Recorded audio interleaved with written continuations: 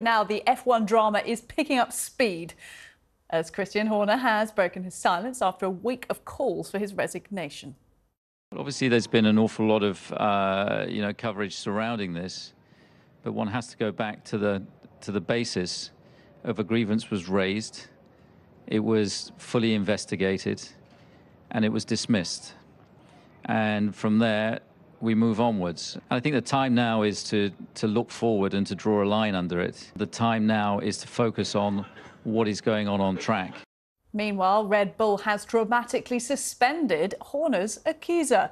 The shock move comes as Geri Halliwell, Horner's wife, reportedly demanded her husband cut all contact with the colleague. But Geri isn't the only one left shaken by the scandal, as Red Bull's star driver Max Verstappen is refusing to rule out the prospect of joining Mercedes now in 2025.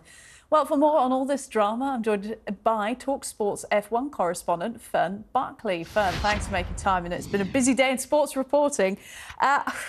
Oh, my goodness. Good Lord. I mean, when we heard that not only was the accuser being suspended, but then we had Horner speaking from Saudi Arabia saying he wants to draw a line under this. What were your thoughts, maybe professionally and personally? Well, it's a really difficult one. We've had time to digest it now, haven't we, and think about what he has said. But I'm finding it difficult as a female that works in motorsport, in sport as a whole, in the media, where so many times we're told to not make an issue or raise an issue because you're concerned about your job or whether it will stunt your growth or whatever you're doing, just as females in general. And my biggest concern here is he said, sweep it under the rug or let's move on with it. And at the end of the day, it's a serious situation what was happening. Yes, he got cleared of those allegations, but we shouldn't be just ignoring this situation at hand. This woman had made a complaint. We don't want to make an example of her, someone that gets suspended for even having the courage to take it to higher up in Red Bull. And it just concerns me what will happen from now on. Is it going to put off other women, other people, wherever you are, not just Formula One, that there's going to be a serious situation that you won't be able to take any further? Is it the case that Christian Horner is deemed so important in the sport and to Red Bull that he can do no wrong? I don't know. I don't think anyone is that important in Formula One. If it needs to be, and he had been proven to have done what he was being alleged of, then he would have had to go. But we're in a very tricky time now where there's a number of people within Red Bull that aren't happy. He was mentioning about Max Verstappen potentially wanting to go elsewhere. His dad, Jos Verstappen, saying that Christian had to go. Adrian Newey, who works and designs the Red Bull cars, apparently he's not too happy with the situation.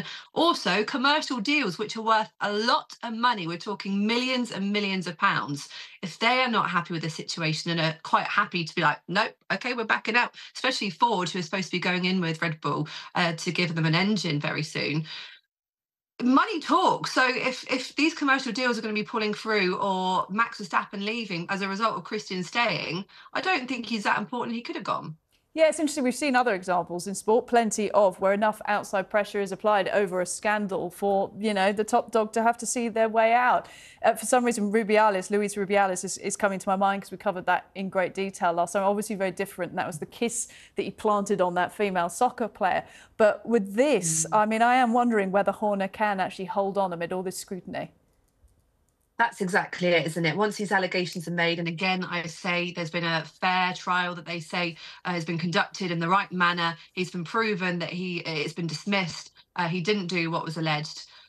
That's going to linger for a long time. It doesn't just go away overnight. And Red Bull fans, just outsiders or insiders looking in, outsiders, whatever way you look at it, people are going to be judging Red Bull right now. And we've got the Saudi Arabian Grand Prix happening in just 2 days' time. Qualifying starts tomorrow.